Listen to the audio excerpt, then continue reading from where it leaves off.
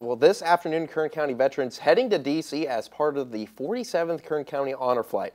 Eyewitness News reporter Tony Salazar was live at Meadows Field Airport, caught up with the only group of Vietnam-era women veterans on the flight to learn more about this trip of a lifetime.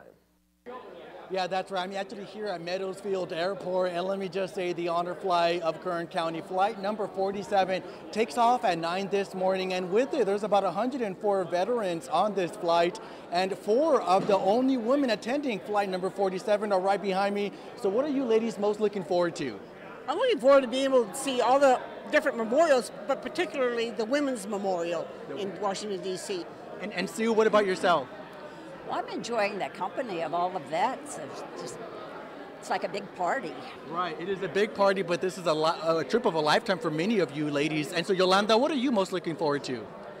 Representing the women veterans out there and to let people know that, you know what, we defended our country also. And we love our country. We love this country. And then also joining you last but certainly not least is Miss Dawn here. So Dawn, what are you most looking forward to on this great trip? I am so looking forward to showing everybody in America that they can do whatever they want. It's all about freedom.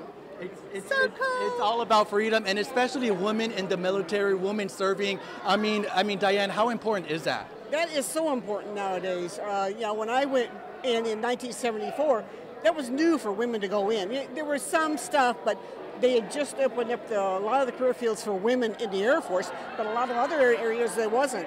So it opened up so many opportunities for so many women. Right, and ladies, here at Eyewitness News, we want to thank each and every one of you for your service. We really do appreciate it. For now, reporting here at Meadows Field Airport, I'm Tony Salazar for Eyewitness News.